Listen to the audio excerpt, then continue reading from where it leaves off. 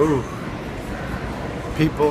seeing people who are being vulnerable and open and free to be at the edge of who they are, trying to kind of look over and see back at themselves and take risks and include others.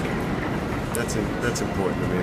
That inspires me. Like forests that are cut to dry, tribes that are left to die, language and our history, only in our memory.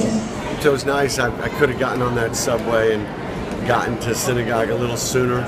I'm already late, according to many people, but early in other ways, and this was right on time. This was made my day. It's nice. No. Thank you. Thank you very much.